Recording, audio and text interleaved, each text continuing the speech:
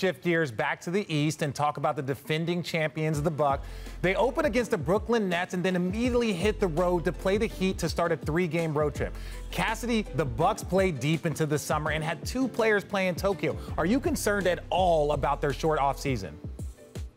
I'm concerned about the short offseason across the league. I'm concerned about a hangover from what was an exhausting season.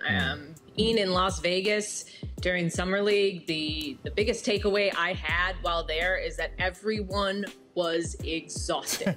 And, it's a short turnaround to the start of the season. Training camps open end of September. As far as the Bucks are concerned, I think it's going to be interesting to see how Giannis approaches this season. He was pretty deliberate, as far as what he wanted to accomplish this year coming off of signing that record deal at the beginning of the year. We know that the Bucks are a great regular season team. They proved that they could be a great postseason team, of course, last year. Giannis seems to be unfazed by the noise, but I think it's going to be a really interesting year for him to see how he responds.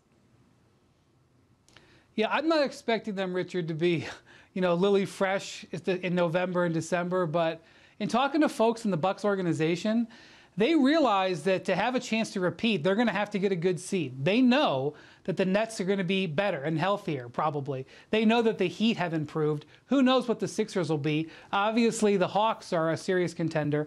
So I'm not expecting them to come flying out of the gates, but I am expecting them to have the gas pedal down for a lot of this season.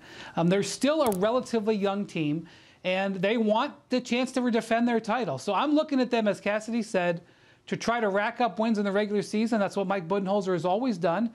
I expected for them to still do it. Their over-under, I believe, was 53.5.